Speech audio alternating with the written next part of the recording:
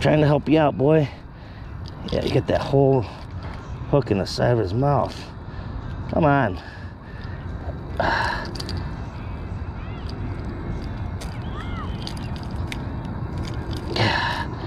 He's got it in there good. But I'm gonna try and get it out. Best I can. Come on. Knock it off. I'm trying to help you. Yeah, I didn't know there's, for one, I didn't know there's catfish in here, but Jesus Christ, man. I don't want to get stuck with these hooks either.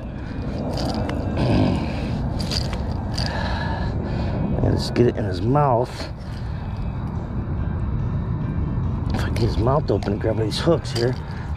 There we go. All right, there we go. I'm getting there.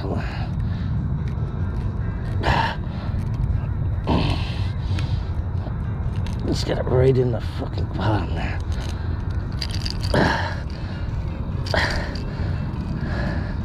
Sorry, fish. Oh, this sucks.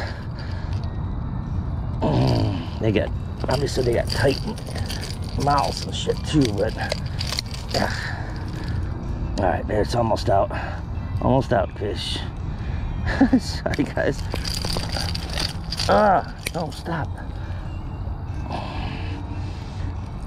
I want to say it's the only crankbait I got too.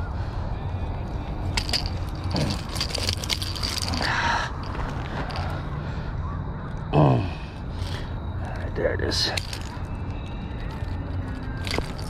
Alright, got it. Holy Jesus. Sorry about that, fish. Oh, throat, there you go. Big old, I think they're channel cat. Oh, Lord. Not what I was going for, but it'll be all right. Golly, man, I really thought I'm a mess. I really thought that was a bass. He hit. Whoa, that thing like came out of nowhere and just hit it, and I was like, yeah, finally. 3 pound, 4 pound bass, and definitely exciting, definitely fun, but hell, man, did not expect catfish. They were bottom feeders, right? You don't expect them to come up and eat a crankbait, but that sucks. I feel bad for the fish. I'm sorry. He got it good, like right in there, the whole back hook. So I got him out.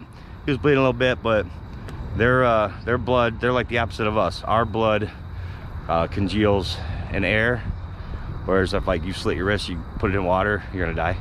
It just keeps bleeding. And fish are the opposite. When they bleed, you throw them in the water and their blood will congeal and heal up. So he'll be fine. All right, GoPro was filming that whole thing. Yes, so cool.